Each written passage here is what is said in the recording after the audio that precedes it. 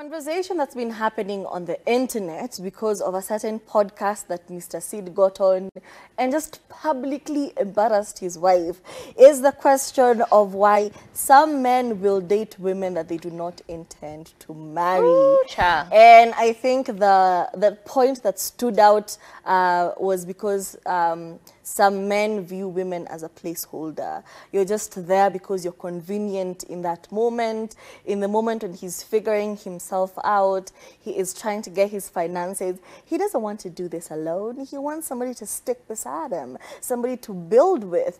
And even movies, we've had movies that have been made around this same topic of where a woman will discover too late that she was the placeholder when this man decides to, you know, split and just marry a whole new goddess. And you're like, Jesus Christ, after I held you down, after I stuck beside you, kwani hamkuwatch Empire? This baby girl, Koki Lion, even went to prison because she was sticking beside her man. And when she comes out of prison, tell me this why this man has just a very beautiful, Brand new gorgeous, blingy thing. very shiny new woman by his side when she just spent all her years looking after this man. We had Jidena, who actually came out and had a conversation about this and even issued an apology.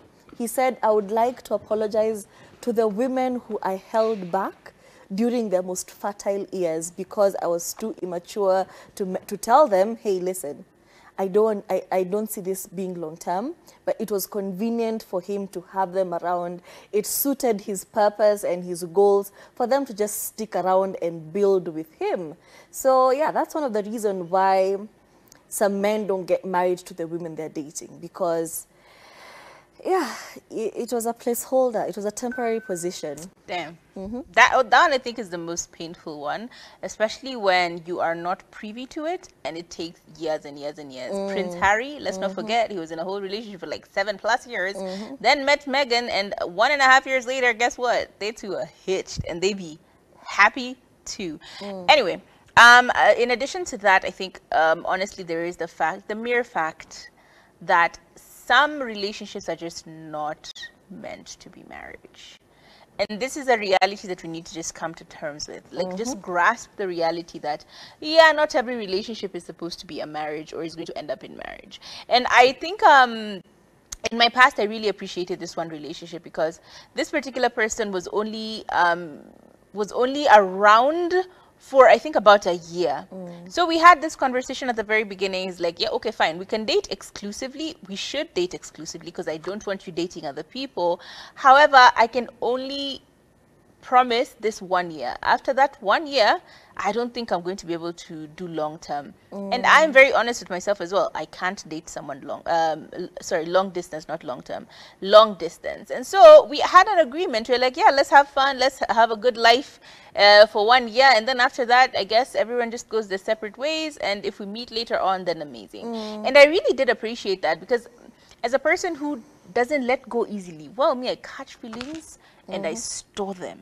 I store them in a deep, deep, deep safe somewhere that it is very difficult for me to now climb out of that. It will take me a long, long, long time for me to do that. So of course, this person telling me that, hey, I can only do 1 year was very nice for me because then I know that I'm not going to attach too many emotions to this. I will just have a good time.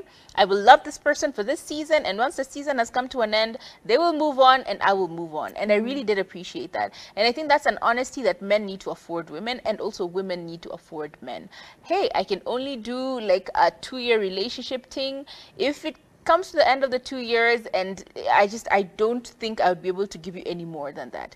It's really good because at least in my mind I know I'm not putting all my eggs in this stupid 2-year basket. I'm going to open up other baskets and keep the lines open until my 2 years is done, and then I continue to another relationship.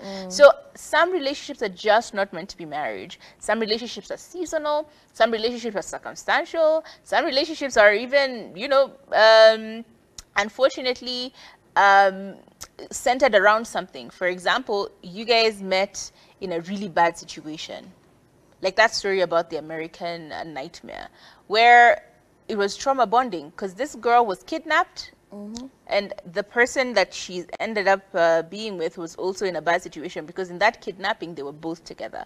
So imagine if you've gone through a really traumatic situation, like you were in a bomb, or you were caught in a, I don't know, a kidnapping, or something unfortunate like the passing of a family member, and you all just met during that time, and you just needed someone to like be with you and hold you down during that time. They were just for that season. Now allow for that season to come to an end and live a new one. Let this person go. So Yeah, and I feel like before we even get further into this conversation, we just need to point out that women don't feel as if, you know, it's the sole achievement No. to get married. You No. know, I feel like marriage has been marketed to this thing for ultimate women. end you know, goal. Yeah.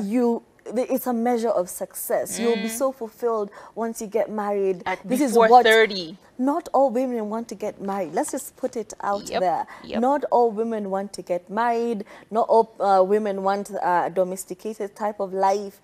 People want different things. So let's just have that in mind as we're having this conversation. Another reason why it might take a hot minute or never for a man to actually pop the question is the people around him, the Child. friends he keeps, the type of family he has. And let's be honest, when you're dating somebody and you meet them for the first time, maybe you met them off of a dating app or off of social media, and you guys clicked and you had chemistry, and he looks independent, he has a job, he's earning well, he has financial potential, he is good, he's respectful, yani, he's making all the ticks. And in your mind you're just thinking, this is a very well put together man that I could see myself having a future with. But the thing you've not factored in is the kind of friends he has. You know, and let's just be honest, if all of your friends are perambulators, you cannot be the exception, because you are 9 times out of 10 the friends you are with you.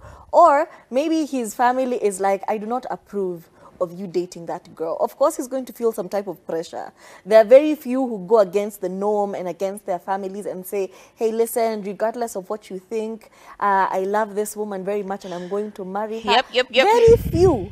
And those very few are the ones in the movies that, you know, wamepatiwa platform kwa movie. So a lot of them will listen to their parents, will say it's not working out.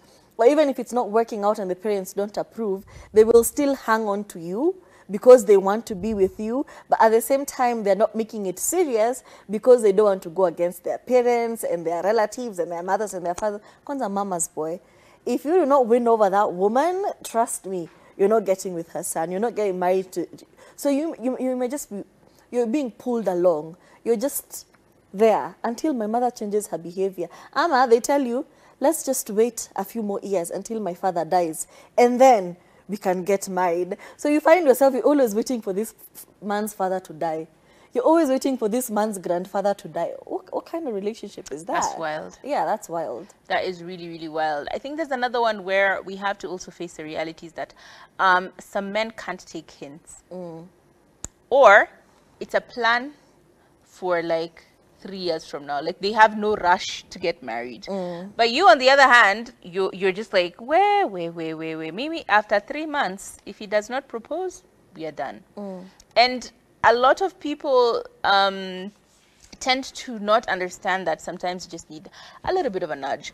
And also, it depends on your man, though. It depends on your man. So try and analyze, what kind of person is this? Is this a person who can take a hint? Is this a person who, you know, has good intentions, but they're not in a rush to like finalize things, which can then cause you to be wary, and then you're just like now feeling like, hey, I feel like I've been entrapped in this relationship. 7 years later, y'all are still not married. I think it's important for a woman, because most times it's women who do want to get married, or even men, but I'm just going to say women. Sometimes it's important for you to actually just say it. Like, Ashley, you know, I think I want to get married. I think I want to get married within a year. I think I want to get married within 2 years. I think right now, I get you're chasing this promotion, you're chasing this da-da-da and da-da-da, but I think it's important for us to like solidify this, because it would mean mental stability for me. It would mean clarity and peace for me, for my heart, for my mind. I would feel at ease if I knew that we were married, even as we are working and planning on getting all of these other things done. some guys just like are in no rush. Like they feel like they need to earn the billions of dollars or the billions of Kenya shillings before they actually do settle down. And you really don't care about that. You just want to be with them for the rest of your lives. So I think it's important as a woman, if you feel like you want to get married to this person and they want to achieve these massive, massive goals because they feel like this is what is stopping them from proposing, just tell them, babe, it's not, it's really not that deep. Can we just like do this and then we will work on the other things. As the years go by, we will accumulate. You will end up becoming a billionaire. I will end up becoming a multimillionaire. But for now, let's just like put this thing together. And I think, you know, just defining the relationship very early on. When you get into that relationship, please put up timelines. Say, hey, listen, I am dating to get married. I'm not dating for fun. I am dating with the intention of getting married. Yeah, I think so. Yeah, and also another factor is very controversial, which is moving in and living together, because scientific proof has said that living together decreases the chances of getting married by 50%. Are you gonna go against science? Please, can you stop packing your bags? Can you stay apart? But I also believe like sometimes living together kind of is good. You get to know each other before you actually get married. However, scientific proof and psychologists actually warn women by saying that they should be careful about living together with their partners. And then we go on to say that after 7 years of living together, cohabitating, the chances of getting married are at 0%. So be careful even as you're moving in. Just move in knowing this person might get too familiar. They might get a bit comfortable. They're like, they'll become roomies. Yeah, why do we need a ceremony when you're already doing this marriage thing already? So yeah, moving in could be the reason why they've not popped the question yet. But I still do recommend that you live with each other for at least a few months, at the very least a few months before you get married. And why do I say this? People have random weird tendencies. People have such... People are individuals, and I can look prim and proper and curated when I meet you every other... We could be going out on dates every day, every week. Yeah, and you think you know me, but until you've lived with me, you probably don't. So I still recommend that people live together for a few... I don't mean 7 years, I mean a few years, maybe a few months, and for me, I think that works. And as a person who's actually married, and I did live with my partner for what, maybe 2 years, towards 3 years, guess what? I still got married. It's really a personal thing. If the guy wants to, he's probably going to. Yeah. It all just trickles down to the person. That. If they want to, they will. If somebody loves you, they'll show you. If somebody likes you, you will know. So yeah, just be on the lookout for such kind of signs. Yeah.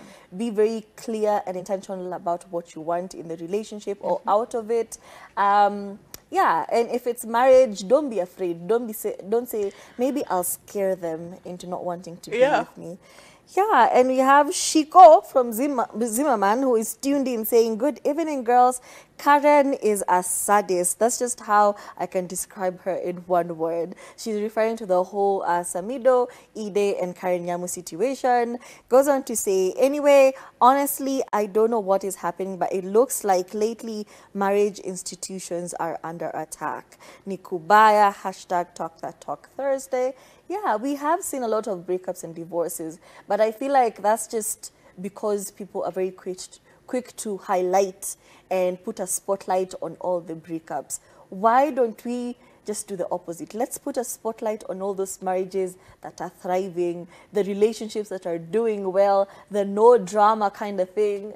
It trickles down to all of us. Yeah. What do we want to see? And that is what we're going to see. Yeah, and I think actually the energy that is being put out there about marriages is very scary, because if you speak to anyone who is married, they're probably gonna... let me tell you my experience. My experience has been such that every time we're having a conversation with other women who are married, it will always be, wow, you shouldn't have got married. If I were you, I'd have continued having a long-term romance as opposed to getting married, because whenever you get married, things change. Especially when you have your child, things will completely change. But I think there's nothing wrong with change as long as it's not negative. And moving with the times is very, very important as well. So I think this narrative of telling people how marriages are bad is also dissuading people from getting married, which is one, and number two is also causing issues within marriages, because if this is all I see online, I'm probably going to take some of this back home, and when I take some of this back home, guess what? I've brought fire to my own house. So I personally think we need a bit more of good messaging. It doesn't have to be that the kind where people are being given burgundies and Burberrys every 2 days. I'm just saying, like, a happy, healthy marriage. There's nothing wrong with showing a happy, healthy marriage.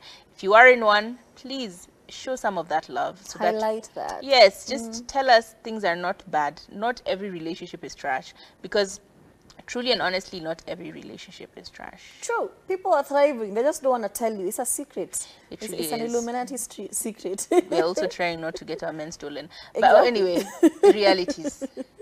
People are happy. It just depends on where you're looking. Yeah. That was such a tough conversation, but I hope you guys had fun. Thank you for tuning in.